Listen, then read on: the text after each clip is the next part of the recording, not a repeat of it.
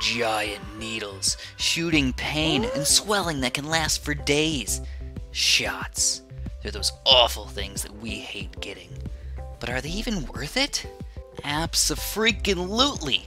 Most, if not all, shots that are given to kids are vaccines. Vaccines are the unnatural way of giving us immunity against many horrific viruses or bacteria that cause tons of human diseases. With vaccines, we can almost eliminate many life-changing diseases including polio, rubella, measles, mumps, chickenpox, diphtheria, pertussis, tetanus, and many other pathogens. So, do these vaccines work by injecting us with some super amazing substance that goes around killing all of the pathogens?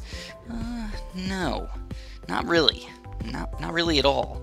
There are a few types of vaccines that work in a couple of different ways, but the most common ones are killed, attenuated, or toxoid vaccines. Killed vaccines include dead or inactivated, but previously virulent pathogens. Attenuated vaccines contain live or working pathogens that have been made in a lab to disable their virulence, so basically, they don't work anymore. Toxoid vaccines use inactivated toxic compounds. These vaccines are usually used against bacteria that make harmful toxins against us. These vaccines work because your immune system attacks the pathogens, learns how to kill them, and using memory cells, kind of remembers how to kill them if they ever attack in the future. If the real pathogen ever enters your body, your immune system will be like, hey, I've seen this before. It'll attack swiftly and quietly without you even knowing. Ninja immune system for the win. So, are vaccines perfect, and should you get your kids vaccinated? Yes, absolutely, get them vaccinated. There are nearly no problems associated with vaccines, and they absolutely, for sure, based on hundreds of studies, do not cause autism. Popular media had issues with vaccines based on false or poorly conducted studies, so please do not listen to them.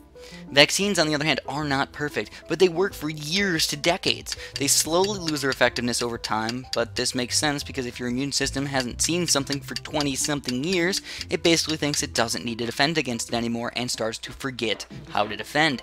Vaccines also do not defend against all the diseases 100%. Though it is rare, you can still get the disease if you are introduced to the pathogen. This is why we rely on herd immunity. Herd immunity is a defense that the population gets if most of the people are vaccinated.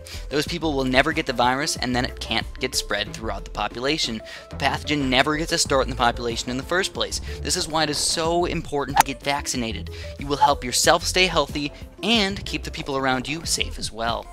But now we know how wonderful vaccines are, and how thankful we are for all the hardworking scientists and research done to keep us safe from all of these awful diseases. Hey there guys, how you doing? Hopefully you enjoyed the video. If you did, please press that like button. We appreciate it a bunch. If you want to subscribe to catch all of our new videos, go ahead and do that right now. It's just a click away.